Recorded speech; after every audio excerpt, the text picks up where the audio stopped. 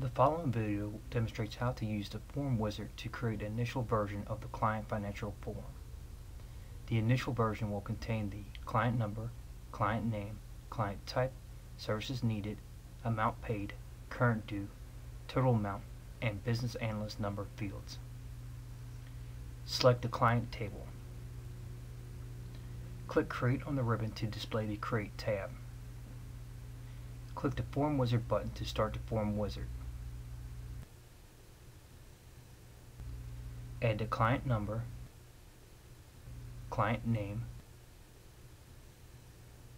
client type, services needed, amount paid, current due, total amount, and business analyst number fields to the form. Click the Next button to display the next Form Wizard screen. Click the Next button to display the next Form Wizard screen. Type Client Financial Form as the title.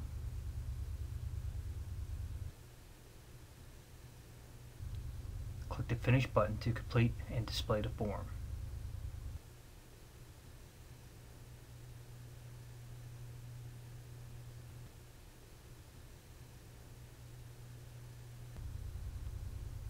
Click the Close button to close the form.